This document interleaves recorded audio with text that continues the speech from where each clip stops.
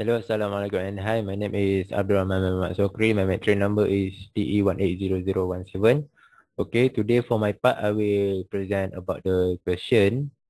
Okay, for the first one, question is what is the difference between radial circuit and ring circuit in electrical wiring installation?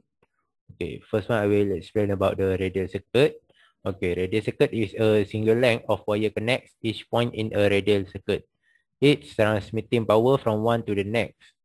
It begins from the main fuse box and ends at the last device connected to it. Individual socket or chains of many sockets may be connected by intermediate junction box, but there is never a loop wiring arrangement in a radial circuit.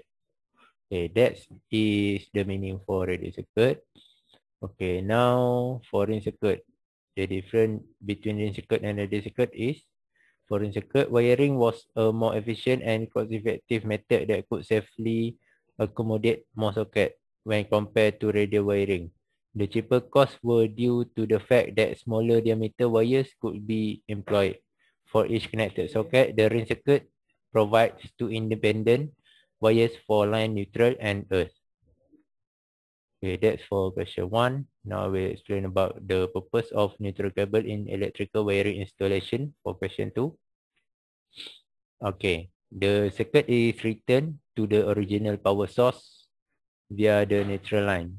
The neutral wire in particular connects the circuit to a ground or bus bar, which is normally attached at the electrical panel. This allows current to circulate through your electrical system. By allowing electricity to be used to its greatest potential, this also will prevent defective or excessive current from accumulating in outlet. Okay, that's all for my part. Thank you. Good morning, doctor. My name is Cheong AE190105. Today I will present discussion and conclusion.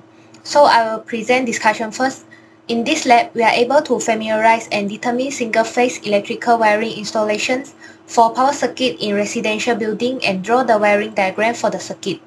To carry out this lab, we need to draw the house plan and draw the socket outlet point according to the location on an A4 paper. Then label all the socket outlet point on the house plan. We need to turn off all socket outlet at the house and all MCB on the distribution board. After that, we test the relation between all the socket in our house with the MCB by attaching socket tester on a socket outlet and turn on one MCB 20 or 32A. Turn on the switch and observe the functionality of the socket outlet. The results are recorded on table 1, 2, and 3. From our result, we can determine whether the power circuit of our house is ring or radial circuit. We learn how to draw the floor plan and mark the socket location that function with the MCB in the floor plan. Next is conclusion. In conclusion, we can understand wiring regulations. In UK, wiring regulations are a national standard for electrical wiring. This standard shows the requirement for installation of fixed cabling within a building. It is important to make sure that the adherence of safety and proper practice. It also covers the trial of wiring. We also gain skills to determine the type of power circuit and know the proper usage of related tools according to the desired application. Besides, we know the skills to draw the house plan and wiring diagram of the circuit. It is important to draw the diagram because circuit elements can be emphasized and we can know their functions relate to each other. Furthermore, we gain knowledge on electrical wiring accessories and symbols. These symbols are vital when doing electrical drawing and electrical circuit. In future, we can draw an electrical plan to prevent hazardous problems and ensure that our system can run safely and efficiently. So that's all from me. Thank you, doctor.